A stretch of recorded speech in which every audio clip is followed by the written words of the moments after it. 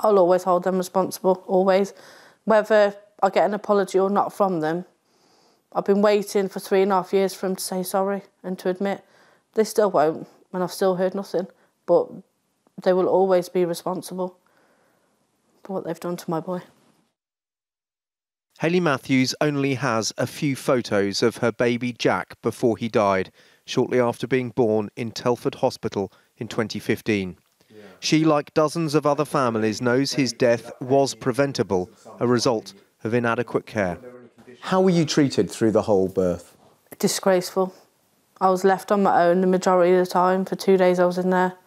Hardly seen anybody. I had to keep going looking for people, to ask them for medication.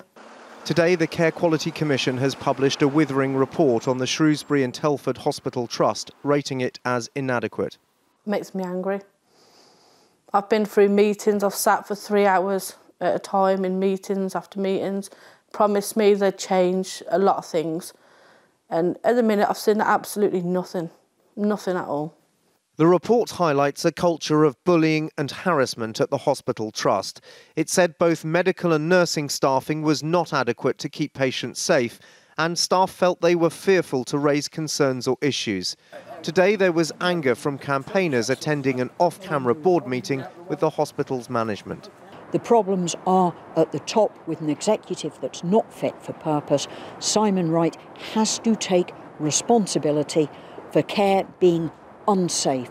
But the chief executive is refusing to resign. I'm absolutely passionate about taking the right steps.